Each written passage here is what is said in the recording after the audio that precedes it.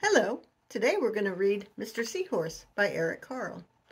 Do you know where Mr. Seahorse is? Do you want to go get him so he can listen to the story? I'll wait.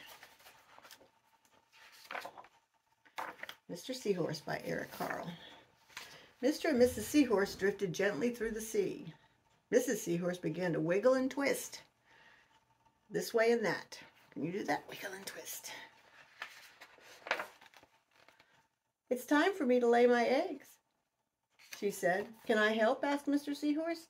"Oh, yes, thank you," said Mrs. Seahorse, and she laid her eggs into the pouch on Mr. Seahorse's belly. "I'll take good care of our eggs," said Mr. Seahorse. "I promise." As Mr. Seahorse drifted gently through the sea, he passed right by a group of trumpetfish hiding in the weeds. Can you see them? There they are. I bet you could see them better now that you know where they are. There's the trumpetfish in the weeds. But before long, Mr. Seahorse met another fish. "How are you, Mr. Stickleback?" asked Mr. Seahorse. "Delighted," replied Mr. Stickleback. I just built a nest, and right away, Mrs. Stickleback laid her eggs into it. Now I'm taking good care of them until they hatch." Right there. As Mr. Seahorse drifted further, gently through the sea, he passed right by the lionfish hiding in the weeds, in the coral. Can you see him? There he is. Can you see him better now? He's hiding in the coral. But before long, Mr. Seahorse met another fish. "How are you, Mr. Tilapia?" asked Mr. Seahorse. Mr. Tilapia couldn't answer because his mouth was full of eggs. I know," said Mr. Seahorse. "Mrs. Tilapia laid her eggs, and now you're taking good care of them until they hatch." Mr. Tilapia nodded his head, like that. "You must be very happy," said Mr. Seahorse, and swam on his way. As Mr. Seahorse drifted gently through the sea, he passed right by a pair of leaf fish hidden among the seaweed. See the seaweed? There's the fish. They look just like the seaweed. And so he drifted past them, hidden among the seaweed.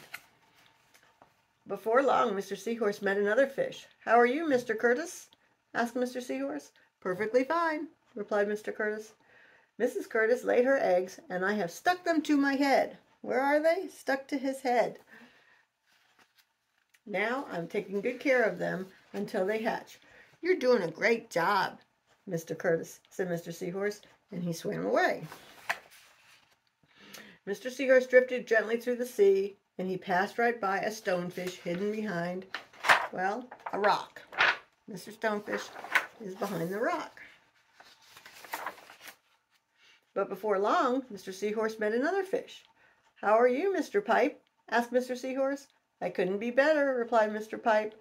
Mrs. Pipe laid her eggs along his belly, so he's all along there, and the little eggs are stuck right to it, and I'm taking good care of them until they hatch. "You should feel very proud of yourself," said Mr. Seahorse, and swam away. But before long, Mr. Seahorse met another fish. "How are you, Mr. Bullhead?" Mrs. Bullhead laid her eggs, and the eggs have hatched. Now I'm babysitting. You are doing a fine job, Mr. Seahorse," and swam away. See all the little guys swimming around him? They must be having so much fun with the babies.